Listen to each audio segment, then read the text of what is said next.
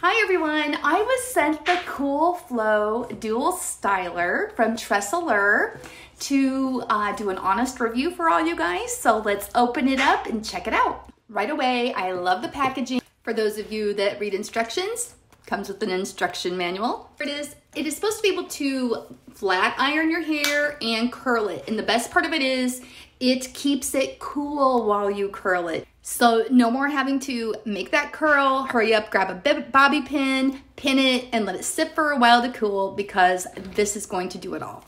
You have 280 degrees, 320, 360, and 400. Once you have decided what temperature you want, depending upon if you have a heat-friendly wig, which I said I would keep around 280, or a human hair wig, because they do also curl human hair wigs, I would keep that one around 300. But after you do that, turn on the fan button. I went ahead and already curled one side of this sleek and straight wig that was also sent to me from Tressalure. Now I'm gonna curl the other so you can see how it works.